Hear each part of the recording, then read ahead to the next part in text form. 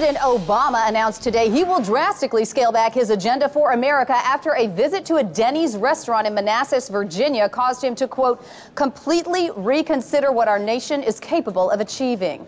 In a press conference this afternoon, the president said, quote, what I saw at Denny's made me realize how much I have overestimated the American people. Before we reclaim global leadership, we must first stop eating 6 sausages and a pound of eggs covered in syrup for breakfast, and we must stop leaving the house in sweatpants. For more, let's go to Onion News Network Washington correspondent Jane Carmichael, who was traveling with the president this morning. Thanks, Andrea. The president stopped by the Denny's for breakfast en route to a speaking engagement and spent about 35 minutes inside. When he came out, he looked visibly shaken. I spoke to several Denny's customers and employees who witnessed the president's visit. Well, I told him I had no job, and he asked where I've been looking for one.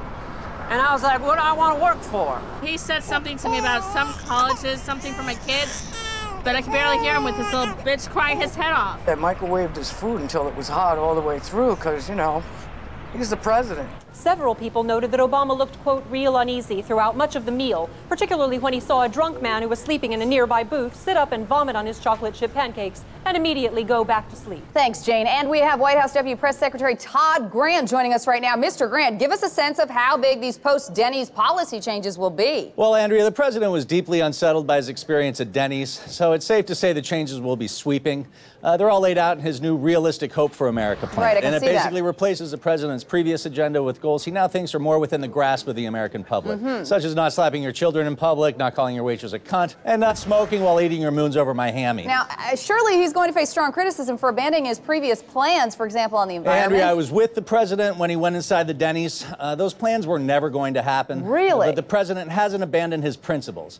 It's true that he's no longer calling for 1 million hybrid cars by 2015. Right, I can see but that. he is calling on Americans to think about walking to the liquor store down the block instead of driving. We believe America can do it. Right. And we're also encouraging Americans to quit meth and stop getting Tweety Bird tattoos. So big picture, Mr. Grant, what does this mean for the long-term goals of the Obama presidency? Well, it's certainly not to make America a world leader in anything anymore. Interesting. But we hope to inspire all of America to band together and make our nation a little bit less of an embarrassing, disgusting shithole. Okay, well, that makes sense. Mr. Grant, thank you so much for being with us. Thanks, Andrea. Moving on, a study shows that by 2025, American children will be too obese to ride hoverboards.